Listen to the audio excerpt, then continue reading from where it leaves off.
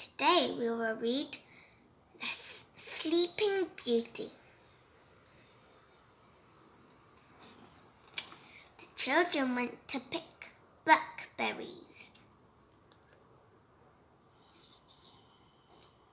There were lots of blackberries. The bushes had thorns. "Mind the thorns," called Wilma. "Ow!" said Chip. "The thorns are sharp." Wilma saw some big blackberries. She had some thick gloves and some clippers. Wilma put on the thick gloves. She cut the stems with the clippers. The children went home. They ate some blackberries. "Yuck! This isn't ripe," said Biff. Biff picked up the magic key. It began to glow. "The magic is working," said Biff. The magic took them to a castle. "Wow!" said Kipper. A man was stuck in the thorns. "Ow! Help!" he called. "I can't get free." Wilma put on the gloves. She got the clippers.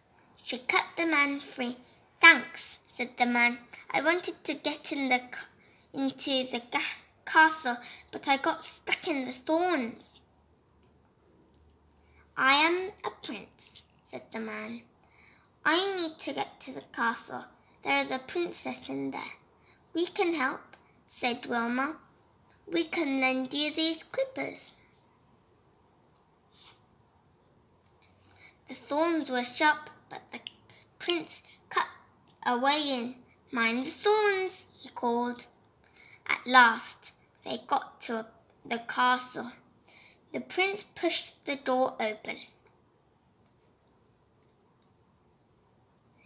They went inside the castle. Everyone was fast asleep. There was dust on everything. "Yuck!" said Kipper. "Look at the cobwebs." There were cobwebs everywhere. There were even cobwebs on the people. At last they found the princess. She was fast asleep. "Now what do I do?" said the prince.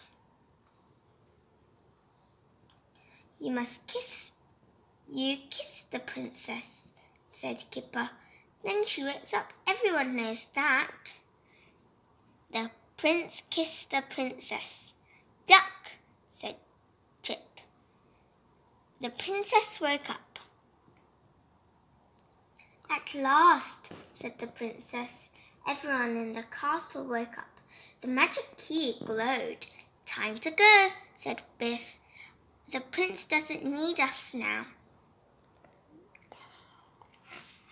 The magic adventure was over. Dad was fast asleep. "He's no sleeping beauty," said Biff. "Thanks for joining this story. See you next time. Bye."